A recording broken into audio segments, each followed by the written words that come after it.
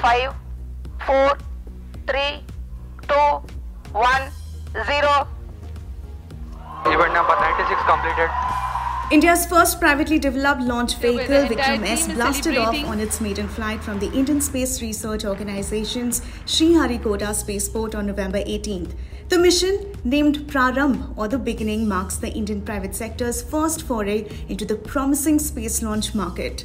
The rocket achieved an altitude of 89.5 km and a range of 121.2 km. Vikram-S has been developed by Hyderabad-based Skyroot Aerospace, a company that was started in 2018.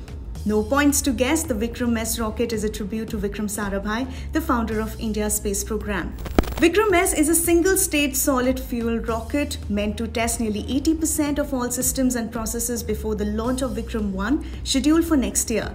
On Friday, Vikram-S successfully placed 3 satellites on a suborbital flight, which means the vehicle travels slower than the orbital velocity, which means it is fast enough to reach outer space but not fast enough to stay in an orbit around the Earth. Fun fact, among the 3 satellites that Vikram-S carried, it also included one by Space Kids India called FunSat, parts of which were developed by school students from India, US, Singapore and Indonesia. Skyroot Aerospace is designing 3 Vikram rockets that will use various solid and cryogenic fuels. The Vikram series of rockets are among the few launch vehicles that have their core structure built using carbon composites.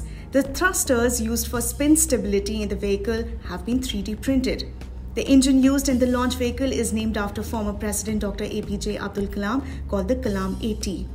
Although Skyroot is the first private company to launch its rocket, others are not far behind, and Vikram-S marks the beginning of private venture in Indian space program with maiden success.